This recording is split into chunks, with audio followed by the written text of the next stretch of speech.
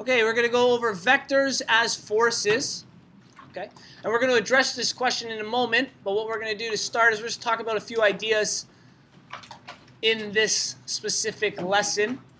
All they're doing now is we're using forces in terms of application. So we're discussing them, these vectors, in terms of a force.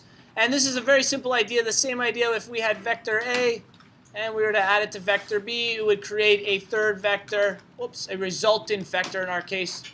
Maybe we would name it C. Okay? That's all this one is, very similar to what we had done in chapter 6. Equilibrium force is the same magnitude of the original vector. So if this is our vector F, we'll call it, they want to call it a force. The magnitude of this force is the equivalent of the magnitude of the equilibrium force. The only difference is our directions are opposite, right? Instead of having a positive value, we have a negative value. So the direction of that vector is the opposite direction. And finally, if we were to take three vectors and put them together, let's say we had vector A, B, and then C. Essentially, if we follow that pattern of adding them together and we go all the way around back to the exact point we had started, we're in a state of equilibrium. Okay? We addressed all of these ideas in chapter 6. So, using this idea, let's try to see if we can solve this question here. First part says determine the magnitude of F2. Okay, well, let's read this question. There are two forces, force 1 and 2, and they act as right angles to each other, which means 90 degrees. The magnitude of the resultant of these two forces is 25 newtons, and the magnitude of force 1 is 24 newtons. So let's try to, whoops, wrong button.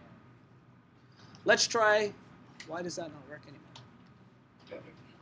Let's try to make a picture of these two. So we have force 1 and force 2. It may not be to scale, but we'll call this guy force 1 and this guy our force number 2. So we've created two forces that are at a right angle to each other. Okay. And we know that force 2, was it? No, force 1 had a magnitude of 24 newtons. Okay? So the magnitude of force 1 is equal to 24 newtons. Whether we applied force 1 on the bottom or force 2 on the bottom, it doesn't technically matter. Now we're going to be adding these forces together, so the idea here, there we go. The idea here is we're going to take force 1 and add it to force 2. And remember, due to our associative law, it doesn't matter which one we add first.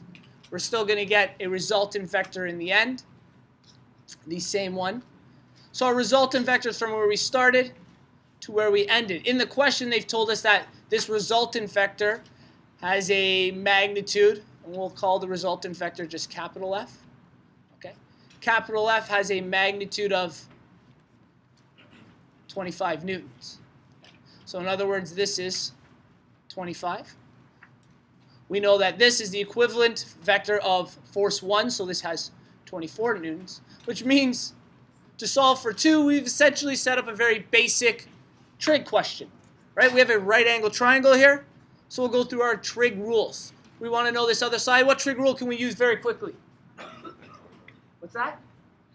Pythagorean theorem. So remember, they write this as a very complex set of vectors with very different notation. Really, this is just Pythagorean's theorem, this being the hypotenuse. So if we want to set it up very simply, we know that our c squared is equal to a squared plus b squared.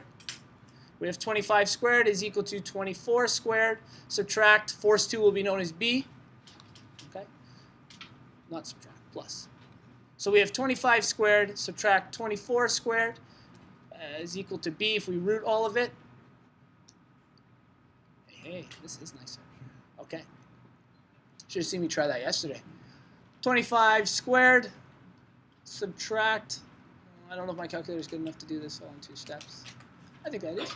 Root 49. Someone double check that for me. Sometimes that calculator is funny if I don't type it in the correct way. Yeah, it's working. It's fine. Perfect. Okay, so in other words, our other force here, force 2, has a magnitude of 7 newtons. So we solve this part. The second part says determine the angle between F1 and the resultant.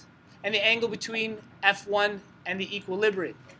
Okay, our angle of F1. This is technically our original F1 here. Okay, so due to our triangle, we can find this interior angle here and then subtract from 90 degrees. We'll call this interior angle A. So we take A, 90, and subtract the value of A. Or we can find this angle here, and due to our Z pattern, it would be identical to this angle here. It's completely up to you what order you want to solve these in. Okay. What we'll do is we'll do this one. We'll find our internal angle A using a very simple SOHCAHTOA or primary trig ratios. So because we have A, we have opposite and hypotenuse. So we're going to be looking at sine A, or theta, is equal to opposite is 24, hypotenuse is 25. So we have theta is equal to the inverse of sine 24 divided by 25. This is so smooth. Okay, so let's go 24 divide 25. The inverse of that function is 73, approximately 73. Let's go. Okay, 73 degrees. So, though not drawn to scale, our A value here is 73 degrees. Okay, now it's technically 73 degrees in reference in a counterclockwise fashion to force 2. But in a clockwise fashion to force 1, we would take that value and subtract from 90. So we left with 17 degrees. So it is 17 degrees from the resultant. And it is 17 degrees from our equilibrium, unless they're discussing putting it out the complete other way. Okay? If they wanted to do that, we know that all of this here would be 180. All we'd have to do is subtract 17 from that 180 to find the difference. Okay? This question is a bit ambiguous because technically our equilibrium force is an identical vector and we could write it from here. But if we wanted the force to be completely equilibrium, we would just take 180 and subtract our 17. I'll do that in blue here. Whoops, wrong way. 180, subtract our 17 degrees. It's going to give me 163, is that right? Nope. Yes, 163. Perfect. Okay. So what I was saying there, if that wasn't that clear, our equilibrium force, the opposing force, if we were to keep this in a steady state, would go from our origin here and just go in the opposite direction with the same magnitude as 25. Okay? So by finding our resultant force, we know that the opposite direction will be 180 degrees from our resultant. Since this is 17, to find in a counterclockwise fashion where F1 is to the equilibrium, this being our equilibrium here, okay, and I'll draw it with a purple line, this being our equilibrium, we would just take 180 and subtract the 17 to find out what the angle is to the equilibrium force. Clarify that equilibrium. We have a resultant force here at 25. The equilibrium force will be identical to the resultant force in terms of magnitude. Okay? The only difference is it needs to act in a completely opposite direction. So I'll just put the arrow at the bottom this time, in order to keep us at a state of equilibrium. Okay? So the equilibrium from force 1 will have a very different angle. Now, depending on whether they want a bearing, which would be all the way around from due north, assuming that this is north. Okay? So if they want it in a clockwise fashion or a counterclockwise fashion, depends on what angle they were looking for. I went on the assumption that they were looking for the closest angle. Okay? So we know that this was 17 degrees. And to act in a completely opposite force, we need to travel 180 degrees. Okay? So the equilibrium force needs to be going 180 degrees in the other direction from our resultant force.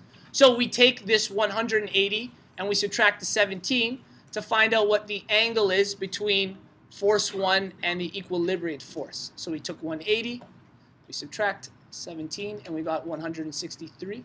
So from force 1, the equilibrium was 163 degrees, and the resultant force was 17 degrees.